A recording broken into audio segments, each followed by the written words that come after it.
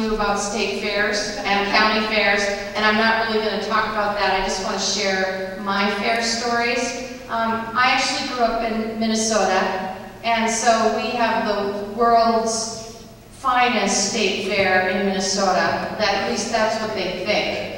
And we went to the fair every summer, and when I was a kid, they served the corn dogs and cotton candy, and now they're serving, I think it's bacon, wrapped in ice cream, dipped in chocolate, and then deep fried. So the food stuff just gets crazier and crazier. But what I learned in growing up in Minnesota is that the fairs are really an incredible opportunity to bring people together, to really celebrate the spirit of the community, and it's also really great for economic development. At least it is in Minnesota, and I think that's true here. And then for me, the other area that I've been connected to fairs is that my niece and nephew grew up on a ranch in Montana. They actually went to a one-room schoolhouse. I don't think there's many kids doing that these days. But for them, their local county fair was really critical to enable them to go to college,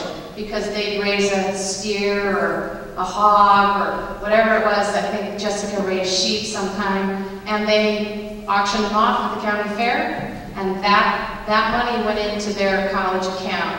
I'm pleased to say Jessica is almost through college, and we're going to get Justin through. I think it's going to take him a couple more years, but the fairs were critical to my niece and nephew being able to go to college. So I get that much. So the other thing I wanted to share with you today is that I think your work is extremely important, that you really contribute to making Oregon a better place to live, work, and play. I think our rural-urban divide can help me overcome with the great work you're doing in county fairs. And I was just teasing some of the folks in the back because the county fairs are spread out pretty well throughout the summer, so that elected officials can spend their entire summer going to county fairs. So it's a highlight of my summer, let me tell you. I've just tried to stay away from the corn dogs. So what Kelly asked me to do was share a little bit about my work around leadership training. And suffice to say, having served in the Oregon legislature for 17 years and as your Secretary of State, I've been to every single leadership training that they make available for elected officials across the country. So you would think I would have a great idea of what leadership looks like when I see it. So I actually think I do, so I wanted to share with you some lessons that I've learned around leadership, and I hope they can be helpful to you moving forward as you're doing great work in your communities throughout the state. So I just wanted to share that my view of leadership has really changed over time. I used to think of leadership as a person. A John F. Kennedy or a Ronald Reagan was my view of leadership. A knight in shining armor who had answers to all of our problems. And they had a vision, and they connected their vision with the public, and then we all lived happily ever after. Well, in my older age, I have a different view of leadership, and I don't think it's a particular person or a particular role model that I might have. I think it's actually a verb. Think about that for a second. Leadership is a verb, and it's an exercise. I think it's improv, it's art, and it's not science. It's responsive, and it's reactive, and it's continually assessing. So I think this approach to leadership does a couple of things. It enables anyone to participate in the exercise of leadership, depending upon your particular circumstances. And it puts the mantle of exercising leadership on all of us. So I think it results in greater responsibility in our communities. And I like to think of leadership as a muscle that you have to use or it atrophies. And speaking of atrophying muscles, I think after spending many hours in the car yesterday and the day before, I've got a lot of muscles that are atrophying. So think of leadership as a muscle, so you have to use it. And then my second premise is that in Oregon, we tend to tackle leadership or difficult issues facing our communities. We tend to tackle them with what I call technical solutions. And this is actually true everywhere, not only in Oregon, but across the states. And the reason is really simple. It's really hard work to tackle our community problems. And it's easier for us to ignore the problem altogether or use solutions that we know are tried and true. The other approach to problem solving is what we call, or what I call, adaptive work. So you don't have to take out your pens or your pencils right now. But this is the learning required to address conflicts in the values people hold and the realities that we face.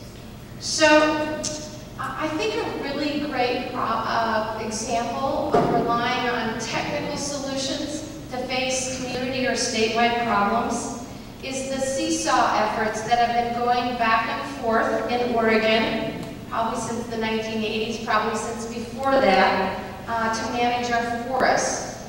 This is right now, I think, a never-ending cycle of legislative or congressional technical fixes that are inevitably followed by what? Litigation from the environmental community. The other way to approach problem solving is through what I mentioned, adaptive work.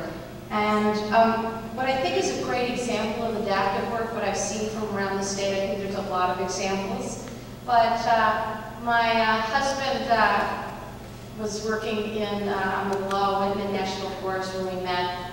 And I got to know folks over at the Wallowa Resources Institute. Anybody here from Wallowa County today?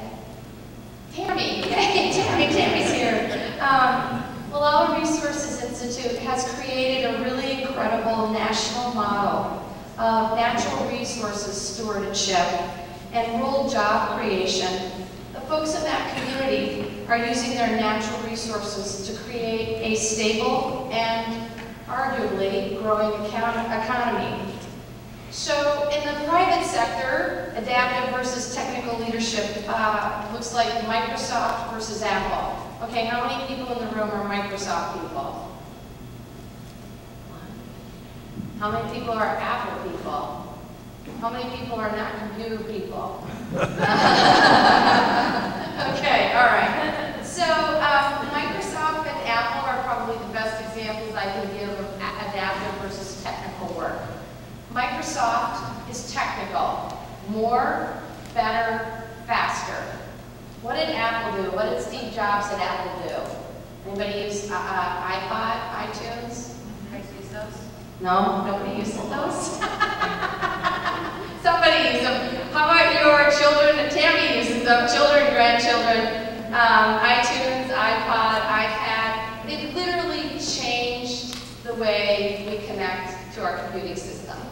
And I think the children growing up today who are technology natives would totally, completely agree with that. So adaptive work looks like Apple, technical work looks like Microsoft. So with all apologies to the guys up in Seattle. So that's kind of what I see big picture. Let me share a couple of lessons that I've learned about leadership in my many, many years in Oregon politics. And I think these are pretty useful strategies for surviving the challenges of leadership. So from my perspective, the first strategy to successful leadership is being able to work collaboratively. And there are a number of circumstances, I think, when collaboration can be really, really useful for problem solving. But I think one of the problems about collaboration is that you're taking a risk because you don't necessarily know that you are going to work until you actually do it. So collaboration is really important. And Kelly remembers this, Tammy remembers this, from the 2011 legislative session. You all might recall the State House in Oregon was tied for the first time ever in Oregon history. We had 30 Democrats and we had 30 Republicans. Holy smokes. I thought it was going to be a disaster, but after a series of negotiations, they developed a situation to actually share power between the Republicans and the Democrats. And the reason why I thought this was going to be particularly challenging is because the House is a very inexperienced and tends to be a very partisan body. So I didn't think the power share would be very successful. But they did some pretty amazing things that legislative session. The leadership in the House passed a budget, a balanced budget, despite the fact that they had a $3.5 billion deficit. They passed structural changes to our education system, and they passed both a legislative and a federal redistricting plan that didn't draw any legal changes. That had not happened in Oregon since before I was born. So that's pretty amazing. And it's really amazing when you look at what happened in your state capital, when you compare what happens in the federal capital right now. So I think as I look back at that time, that moment in what is now Oregon history, there were some reasons why the power sharing arrangement was extremely successful. So, two co-leaders, two great speakers. Bruce Hanna, I know we've got some folks from Douglas County here in the room. Bruce Hanna partnered with Arnie Rowland from Coos County, and they absolutely did an amazing job that session. They were extremely committed to the legislature as an institution and to the people of Oregon. And they put their commitment to the people of Oregon and to the state capital as a priority over their politics. The other thing is Arnie and Bruce were willing to share the credit, and that's really, really important. And I would also argue that the power sharing had an opportunity for each one of those 60 state representatives to have their voice be heard in the process. So, power sharing, collaboration, we know it worked at least once in your Oregon House. I just want to share what we did in my office very successfully in terms of a public-private partnership. I know that at least state dollars are very, very scarce. I think that county resources are very scarce as well. And I think one of the ways we can make our taxpayer dollars go further is through public-private partnerships. And we were able to partner with a small firm in Baker City. Anybody here from Baker County? Yay. Do you know Richard and Kathleen Chaps? No? Yes, you do. Okay, all right. Well, we partnered with Richard and Kathleen to provide some really wonderful technical services. It's actually called our Electronic Records Management System, called TRIM. We couldn't do it in the Secretary of State's office on our own. And we didn't have the staff or the infrastructure. And the Chavs have the technical knowledge, and they have essentially the cloud system in a 100-year-old historical building in Baker City. So it's pretty cool. We had different strengths that we brought to the table, making it a really wonderful, ideal situation for a wonderful collaboration. So, in short, the project allowed us to offer our software, which is known as TRIM, and no, it's not an exercise program for librarians, as a service to other state agencies and to local governments. So, working with Chavs, we're able to make this project available to local jurisdictions as well in a very affordable way. The other good news about this wonderful public-private partnership is that as a result of the partnership, we've been able to put over 25 people to work in Baker County. When we're fully implemented, and we'll hope to put up to 100 people to work in Baker County. And I know for those of you, at least for me living in Portland, 100 people, 100 jobs may not sound like a lot, but obviously to those families, it's really, really important. And for every 20 to 25 jobs we can create in rural communities, it's like 2,500 jobs in the metropolitan area. So that's really great news. So collaboration, really wonderful tool. All right, second strategy. This is what I call pushing the work down, which is essentially you taking the work off your shoulders and putting it back to where it belongs. Has anyone in this room ever helped a son or a daughter with their homework? Okay. Has anyone actually ended up doing the homework instead of letting your son or daughter do it? I want to see hands. Yes, I see a few hands. Why do you help out your son or your daughter? It's easier, right? Yep. Why do you do it? You want to help them, right? But does it really help them learn when you do the homework? No, but it certainly reduces your tension, doesn't it? My stepdaughter went to, she did her math degree at Portland State University. I couldn't help her after about 8th grade in math. So anyway, that was lucky in our household. So that's what I call pushing the work down. It's really much easier to do the work sometimes than to let the daughter or grandchild struggle and tackle the problems on their own. What about in the workplace environment? Has anybody here ever done work that a coworker was supposed to do? Yes. How did it make you feel? Tired. Okay. Why did you do it? It had to be done. And the coworker wasn't going to get it done? Correct. Did they show up for work? No. Oh no, okay, all right. Well then sometimes you just gotta do it. But did your coworker learn from you having to do the work? I don't think so, yes. No, I don't think so.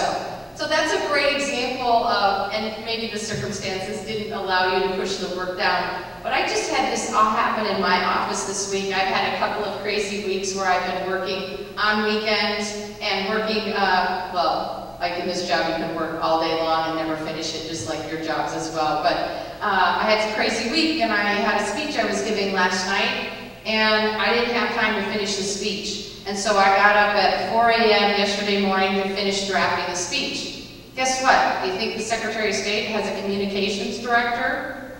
Yes, she does. Is the communications director responsible for speech writing? Yes, he is. And that was an example of where I should have pushed the work down and had my speechwriter get up at 4 a.m. and do the work instead of me getting up at 4 a.m. to do the work. So a really great example. It's easier said than done. That's for sure. So that's the second strategy, pushing the work down. And I know for those of you living in rural communities, I gave this talk over in Baker a few months ago, and somebody asked me, what happens if there's nobody else to push the work down to? Guess what? Then you gotta do it. So that's the reality. But I think, I know in more rural communities, people wear different hats. Sometimes your mayor is also the, serves on the volunteer fire department and also sits on the school board and probably is taking care of 3 foster children at the same time, right? So I know you all are used to working together, and that's really, really important, but at some point you can't do it all. You gotta have other people there to help you out. So push the work down. Last strategy I wanted to share with you is a more challenging strategy, but I found it very useful in my work in the Senate and as your Secretary of State. And this is called watching from the balcony. So the only way I've been able to describe this very well in non-political or legal terms is, has anybody here ever been to, when you were in high school, did you ever go to a high school dance? A few people? You guys all went to dances. I know you went to dances. It was so long ago you forgot. Okay, all right. Well, I can't touch that one. I can't touch that one and win. So here's the illustration that I share about watching from the balcony. When you go to a high school dance, if you can remember that back that far, there used to be a lot of kids dancing on the floor. I think they now call them mosh pits. Somebody might be able to help me out with the terminology. But all the kids dancing in the middle of the floor, having a great time. If you were to be on the floor and you got really thirsty from your jitterbugging or your country swing, can you still jitterbug? Absolutely, okay. jitterbugging or country swing. You go take a break, and in my gym, we had a balcony. And you could go up and get water up in the balcony and look down on the floor. And you could see a bunch of kids dancing, whatever dancing they were doing. But there were also a lot of other kids doing other things. Hanging out on the sides, doing things probably they weren't supposed to be doing, goofing around, right? And there were probably kids in the back, kids going outside. We just quit the smoking when I was in high school, you know, just smoking outside, doing all that stuff. But from the balcony, you had a really different perspective than you did from the middle of the dance floor, right? You could see all the different kids doing different things. And that's the best illustration I can give you of watching from the balcony. So right now, if somebody could look down, they'd say, oh, he's really listening to what Secretary Brown is saying, and he's doing a camera, and well, she's about ready to take a nap because she just drove 500 miles yesterday. But it gives you a very different perspective than when you're in the middle of the conversation. And so I use watching from the balcony when I want to get a sense of what's happening in a room. Whether I'm negotiating a budget deal or whether I'm working with staff, I try and stop and sit back and watch and see who's participating and who isn't. Who's providing very wonderful insights, and this is a huge problem now, and who's texting on their phone. So for me, and I know that happens all the time, it's very frustrating, I don't know what we're going to do about it, but for me it's a really wonderful tool to really take a look at a group dynamic and see how well we're functioning as a team. It's really useful if you're, anybody here on a city council? Yeah, it's a really wonderful tool to sit back and kind of watch what's going on your city council. Sometimes it works really, really well, right? Sometimes in some city councils it doesn't work so well. We've had some really interesting and challenging experiences here in Multnomah County over the last few years. So that's what I call watching from the balcony. Who here in this room is an introvert? I think I am. I don't think you are. I don't think you are. Well, I'm guessing mostly when I ask that question, the introverts don't raise their hands, right? So I don't think everybody in this room is an introvert. Watching from the balcony is a harder lesson for extroverts, right? Because what do we like to do? We like to watch you. Oh no, we like to talk. We like to talk. So it's a more challenging lesson, I think, for people who are chatty Cathy's. And I'm, of course, one of those. So those are my 3 leadership techniques. Watching from the balcony. The second, of course, is collaboration. And the third is pushing the work down to where it belongs. And so I encourage you to use these strategies as you tackle issues in your communities and exercise your leadership muscles, like your dancing muscles they maybe haven't used in a while. But if you don't use them, they're going to atrophy. So thank you very much. It's just been an honor to be here with you today.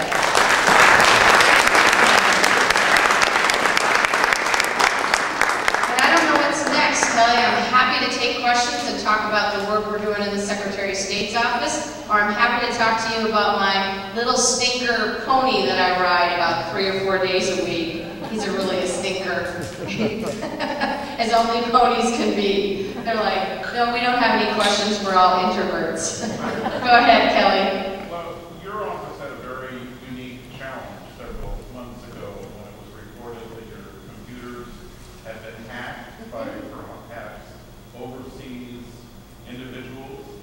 And I wonder, are you at liberty to give any of the backstory, how that was going on, and also how you and your team responded to that kind of crisis situation? So Kelly asked a question. We, how can I say this? Our computer systems at the Secretary of State's website were criminally attacked. And as a result, we needed to bring our computer systems offline for 3 weeks. So that's a huge, long period of time. Our primary businesses that we rely on computers for is our corporation division, which is our business registry, and it's really the first place in Oregon that businesses come to. So it was a huge challenge. And then the other business that we had that really was technology reliant is our campaign finance reporting system. And it's campaign season. And so candidates couldn't report their contributions and expenditures, neither could ballot measures at the time. So huge challenge. We had to take our systems offline for that period of time because we had to fully investigate the extent of the criminal activity. And we essentially had to rebuild our technology infrastructure, and we had to rebuild it so it was stronger, so the bad guys couldn't get back in again. The good news was that we had a safety security plan in place, and we followed our security plan. And the second thing I would say is that the state has a security enterprise officer, and he and his fellow worked with us very, very closely, and they were very good and extremely helpful. The bad news is we haven't been able to find out who did it. We're working with the FBI and the Oregon State Police. We'll continue to work on that investigation. But just to share, this is going to be a challenge for governments moving forward. In the corporation division, all of our business registry, we used to be able to do it, we did it all on paper, and then we built it electronically on top of that. So we were essentially able to go back in time and provide services to business owners via telephone, email, and fax. Who uses fax anymore? Tillamook County, okay. We use it too. We actually use it a lot. You guys all use fax, don't you? Yeah. Well, we've kind of moved past fax, but I'll tell you, as soon as our website went down, faxing became our very, very best friend. So that's what we did. So just to give you a sense of the phone calls and the communications, we normally get about 75 emails a day. We got 750 emails a day during the website outage. That's a lot of emails. And phone calls, we get about 500 a day. That went up to 1,100 a day. Corporation staff work their little, patooties off to make sure that our customers got served. On the campaign side, we were totally shut down. We couldn't provide service, but as soon as we got our systems up and running, we gave people a 2-week grace period to get reported, and everybody got it on time. So hopefully this will not happen again. We want to feel like we're fully prepared and not vulnerable, but the reality is this type of criminal activity will continue. We're going to have to be more vigilant. We're probably going to have to, as a state and local governments as well, spend more resources to fortify our technology. But what did somebody say to me? Technology is really great when it works. Yeah. And when it doesn't, the pain. So. I also want to encourage, any other questions? I'll just make one more comment because May 20th is coming up soon, and I saw more lawn signs coming into Columbia County. Holy smokes. There must be the hottest contested election for judge. I've never seen such a hotly contested election for judge here. But ballots, if you didn't get them before you left your home, ballots will be out tonight. They'll be there when you get home. So I really encourage you to return them, fill them out, return them as quickly as possible. Candidates call you when your ballot isn't returned. When you get your ballot returned to your local elections office, your name comes off the list, and they will quit calling you. So that's my present to you. So, May 20th, 8 p.m. is the deadline. Any other comments or questions? Like, no. We want to go play with our fairs. Okay. Thank you very much.